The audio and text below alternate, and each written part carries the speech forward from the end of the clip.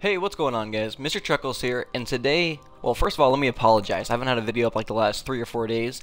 I've been having some problems with my computer, but hopefully everything is now fixed. I really hope it is. I want to be able to get some videos up for you guys every single day. But today's actually not going to be covering Crucible content. I do apologize for that. So what I'm going to be doing first is talking about how do you get light level. I have been asked a good 18, let's just say about 3 dozen times actually. That's probably accurate. How to get light and how to level up quickly. Now some of you are already at the 290s like I am. Awesome, you got it down. For the rest of you though, I just want to talk about it really quick. There's two really effective ways to get light. The first being the Court of Oryx.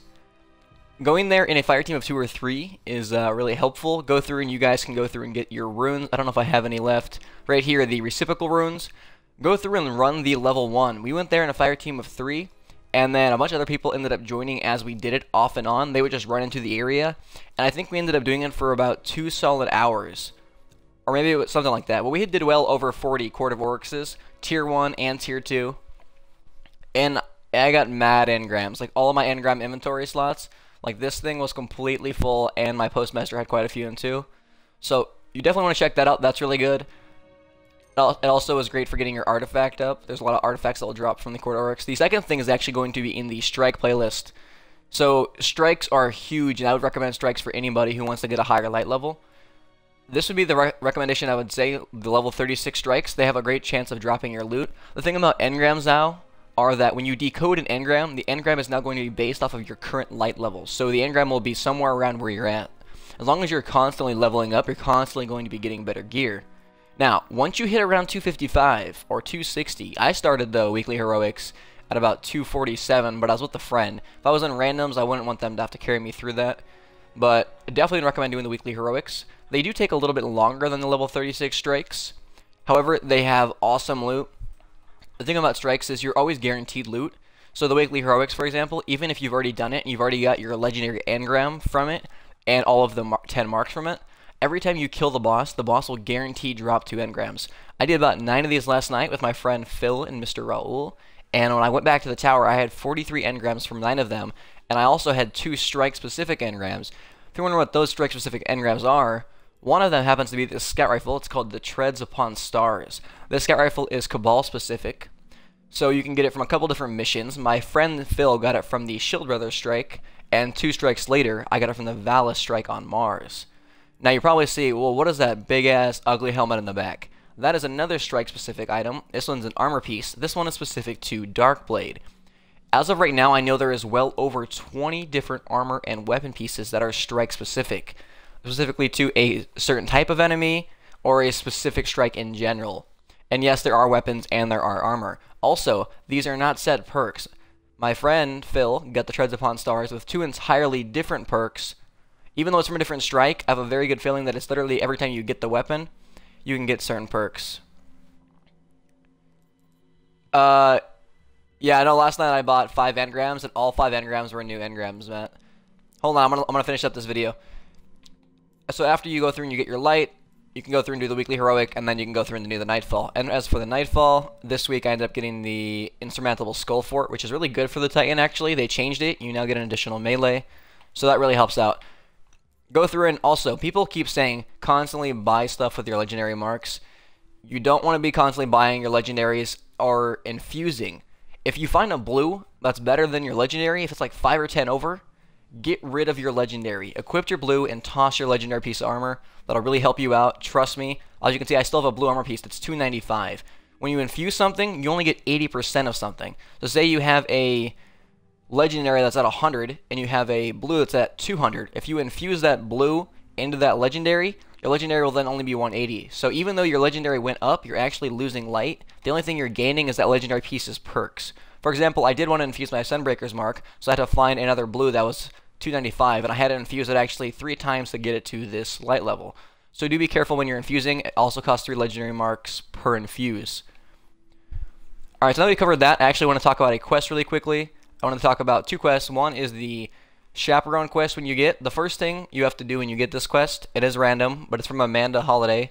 Maybe there's a set way to do it, but I haven't been told what that is yet or know specifically what it is. Once you get this though, it says get kills in PvP with the last word. and it wasn't easy at first because obviously the last word is not nearly as good as it used to be. But there's a few things that you can do to help yourself do that. When you go through and get your last word, you probably have your aggressive ballistic set. That's the one that you used to have because it gave you the most amount of impact and you could two-shot people. Change that over to soft ballistics. You'll actually be getting more range out of it at the small cost of impact. It's not actually a huge deal. It will benefit you, trust me. And then once you do that, you're going to want to go through and I'm going to tell you guys to do something that I've told you not to do, and camp. You want to camp specific choke points. I would highly recommend doing Clash. That way you don't have to worry about doing any sort of objective like Rift or Control. I did do some games in Rift with the last word, trying to get it, and it was just a pain in the ass. You get 1% for getting a kill, 2% for getting a headshot kill, which isn't nearly as easy as it used to be.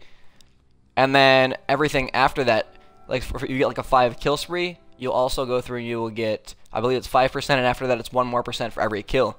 Now if you die, here's the problem, you lose 1 to 2%.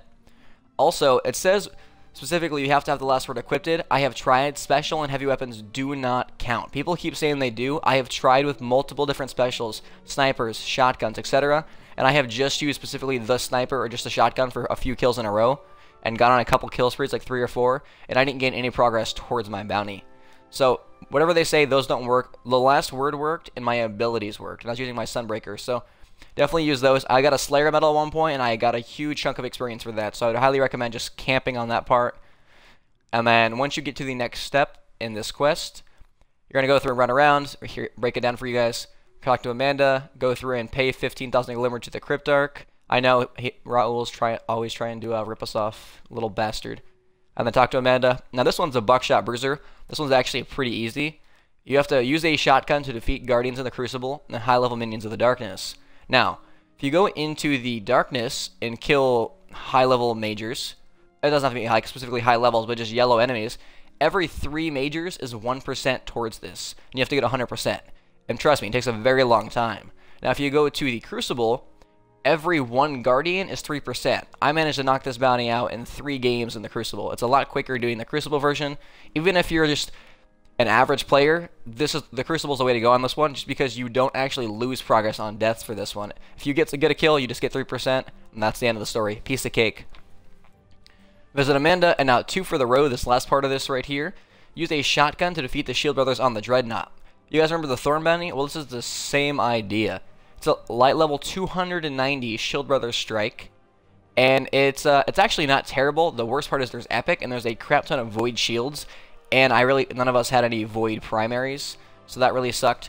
But we got through it. We had somebody use Radiance, my buddy used the bow, and I used my Sunbreaker. Now, the catch to this is, when you get to the very end on the bosses, you have to be the one to deal the last blow to the boss, and you have to use a shotgun.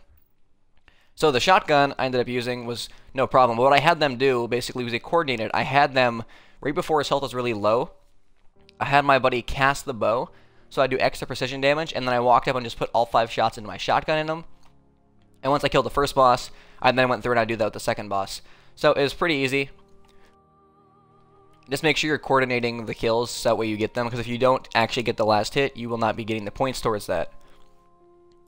Alright, so the next thing that I wanted to talk about is the Crucible Bounties, or the Crucible storyline. This thing is freaking long, and I hate it. This is just the faction part. I'm not going to cover every single step.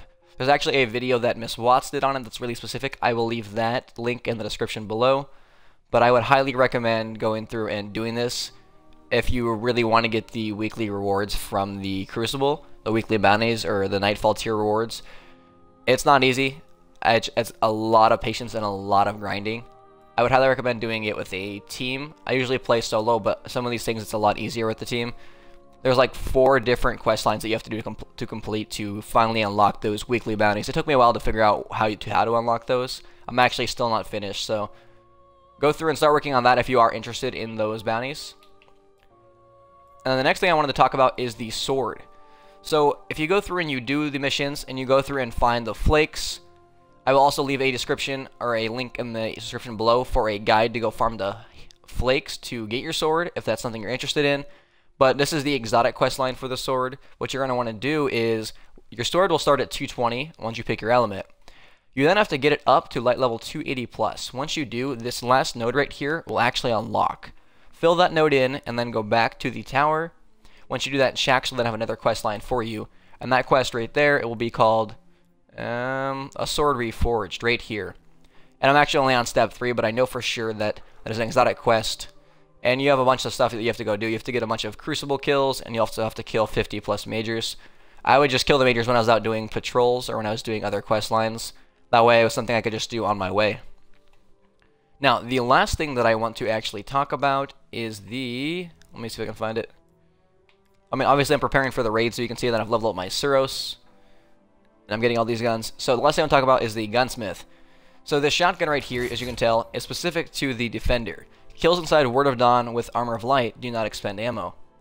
Every class has this. How you get these weapons is your gunsmith. If you level up your gunsmith to rank 2, you'll be getting a weapon. The Titan will receive this shotgun every time. The Hunter will receive a sniper that's basically like Black Hammer combined with Patience of Time. When you're zoomed in, your radar is more enhanced, and when you land all precision shots within the magazine, you will refill your magazine.